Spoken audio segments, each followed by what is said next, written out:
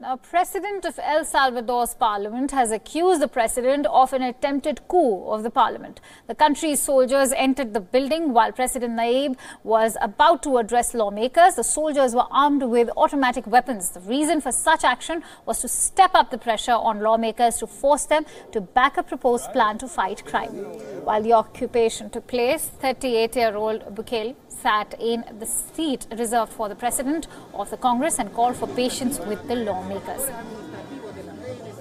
A crime-fighting plan has been proposed following allegations of misappropriation of funds meant to strengthen the police and armed forces. The president said that the lawmakers had blood on their hands, but the head of El Salvador's parliament accused the president of an attempted coup after the incident.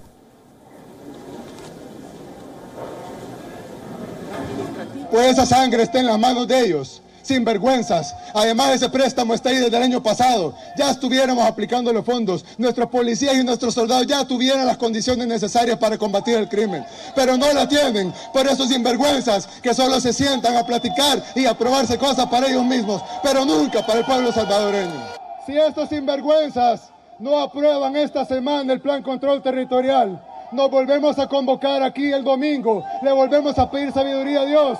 Y le decimos, Dios, tú me pediste paciencia, pero estos sinvergüenzas no quieren trabajar para el pueblo. The president of El Salvador has the support of his citizens who say the proposed plan is to help the people. Bukele's move to pressurize the Congress was also backed by the defense minister and also the police chief of the country. Critics, however, warned of a looming constitutional crisis.